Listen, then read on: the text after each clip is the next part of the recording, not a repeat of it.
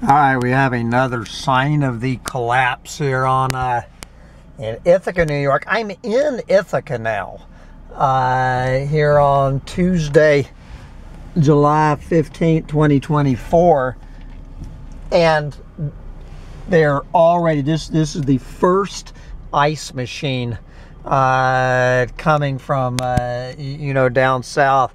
They have no ice. They have sold every bag of ice. You know, they're the first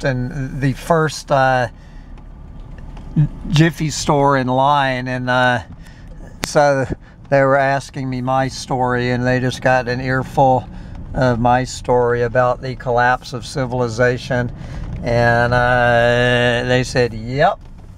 And they go, "We are sold out." That people are, from down in my direction are trying to save the damn food in their refrigerator, and of course, what happened? I asked them, and exactly what I said. I said, "Let me take a wild guess." I said within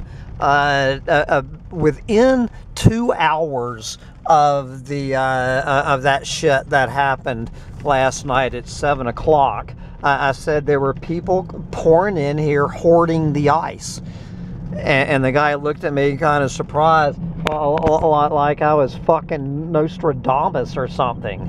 They didn't ration it. The grid goes down, and within 2 hours, people, just coming in there and hoarding all the ice, which is, this is a perfect sign of what it's going to look like. Right now, these people freaking out about losing the food in their refrigerator, making a run and on all the ice machines that they can get their hands on. What the fuck is this gonna look like, guys? What's it gonna look like? I guarantee you, you can't find a bag of ice in Houston, Texas. This is exactly what it's going to look like. As soon as this shit goes down, first thing you're going to see is people hoarding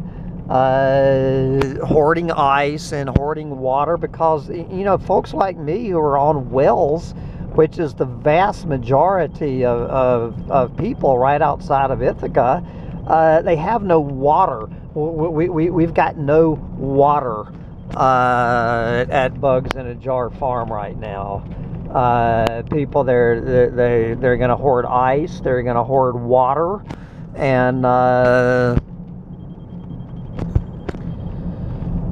then one day, after they fucking hoard the ice and the water, guess what? No more ice and water is going to be coming, and it's just people just going immediately, correctly into panic mode, and hungry people in a panic, especially these clueless moron breeders, with all their little mouths to feed. It's hungry breeders in a panic. Hungry breeders in a panic is all you need to know about how fucked we are. This whole thing, just hanging by this thread. Here's another some sort of power, though this is the internet. People, I am absolutely amazed, and I don't understand why we do have internet at Bugs in a Jar Farm. With all of these lines down, how the hell do we even have internet? I ain't complaining. But anyway, I've got my my Arizona iced tea, and now I am Still in pursuit of an ice cream cone. I'm going to the Purity Ice Cream Parlor.